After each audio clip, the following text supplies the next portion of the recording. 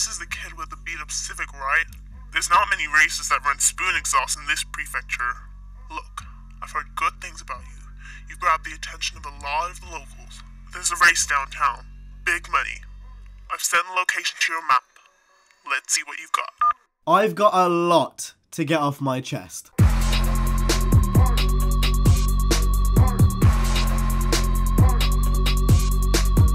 Need for Speed Tokyo Nights without a doubt was a success. If you look at all of the videos everyone made on them, I reckon cumulatively we definitely got over 1 million views as a community. If you look at my actual channel, you'll notice that Tokyo Nights was one of the most viewed videos on my channel. It actually like averaged the same amount of views like a normal Theo video would, as well as that it also actually kind of was on par with all my payback content at the time. It was ridiculous. Like the kind of backlash and the kind of reception around Tokyo Nights was tremendous. To me, it's clear I'm not the only one that wants Tokyo Nights, and I'm going to get on to what Tokyo Nights means in a minute because that has been completely taken out of context.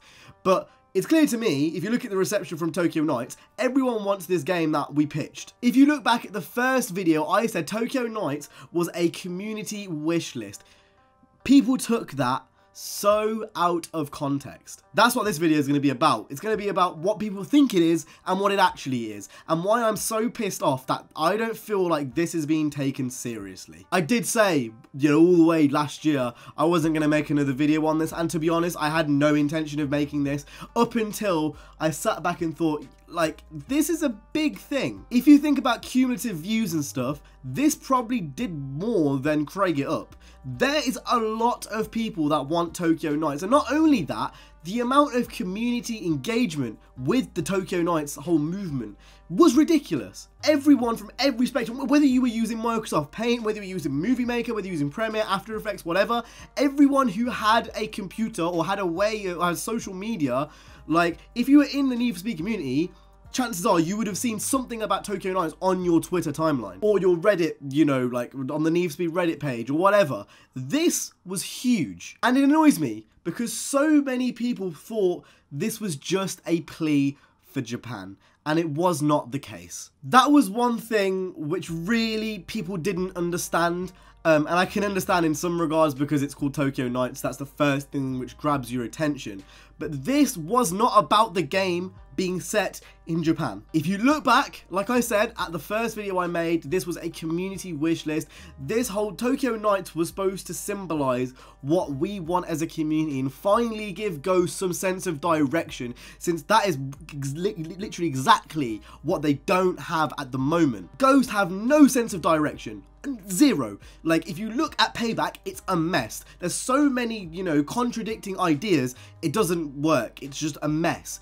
The whole idea of Tokyo Nights, to me at least, was to band together as a community and to show Ghost what we want. I would be inclined to say that we are a small minority with a big voice, but I don't think that's the case, purely based on the amount of views and the amount of traction which this kind of whole movement gained. Easily over 1 million views. Over a million. I mean, Crown's video by itself got, well, I think, is it 250,000 or 500,000 views? Then there's so many other interesting menu content, and like I said, every single person from every single end of the community, in the racing community, got involved. It was one of those things, it doesn't matter if you are a pro graphics designer, it doesn't matter if you're just a YouTuber like me, it doesn't matter.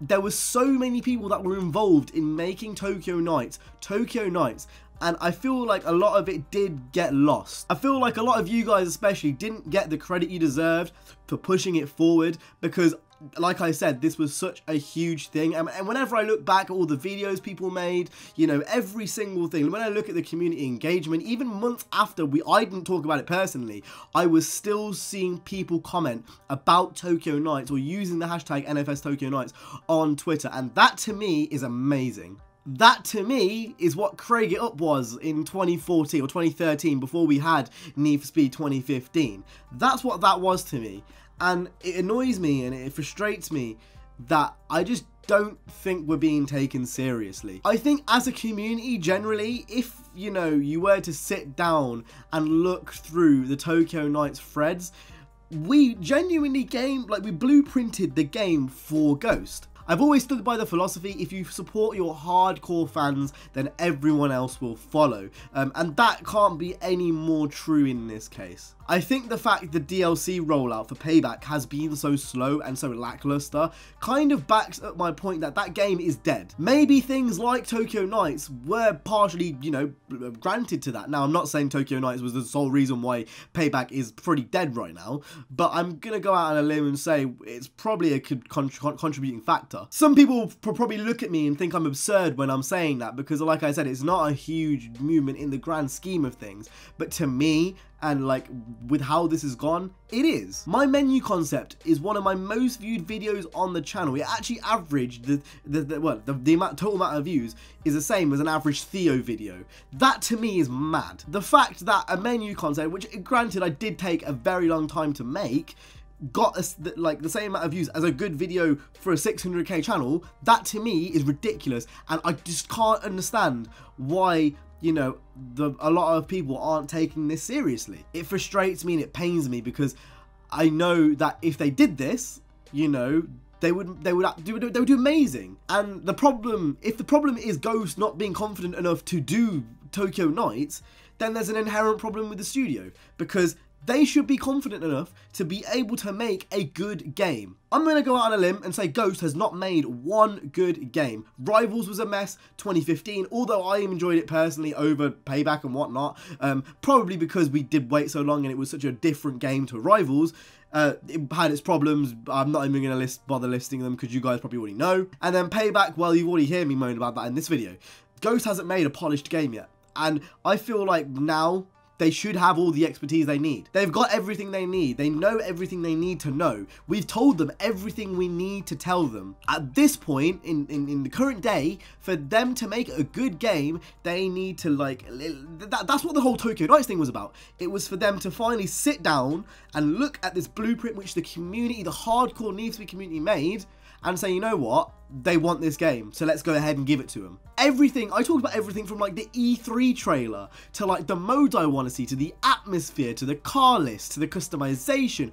There was so many things, I mean, I personally talked about, as well as you guys. On top of that, I just don't get it. I needed to get that off my chest, because this is one of the most like important things for my channel, and it's one of the most important things that I feel like I've done in the past few months on YouTube, and I just don't want this to get discarded as another plea for Japan, when it's so much more than that. You could have a Tokyo Nights, label it LA Day, and it still be what it is. Like, it doesn't have to be in Japan. People took that so out of context. You could make the exact same game, have it set in America, and it would still be one of the best Need for Speed games ever. Everything I said in my videos personally, I know is something they can do. I made it so, you know, it's doable with the development time they're given. I'm not a developer, but I can assume that what I said is enough. That's how I see it. That's how I feel right now. I feel a bit annoyed that it hasn't been taken as seriously as it should have been. I just hope that, you know, I'm proven wrong by Ghost, and when we do come to that E3 trailer in, you know, 2019, I see a Lamborghini Aventador with neon lights, with the traffic lights going red, amber, green, and it blacks out, and we see something truly phenomenal, because I do believe this concept has legs. And with that being said, I hope you guys enjoyed this video. If you did, make sure to go ahead and hit the like, subscribe. I'll see you guys in the next one. You guys have been awesome. Stay safe, and peace.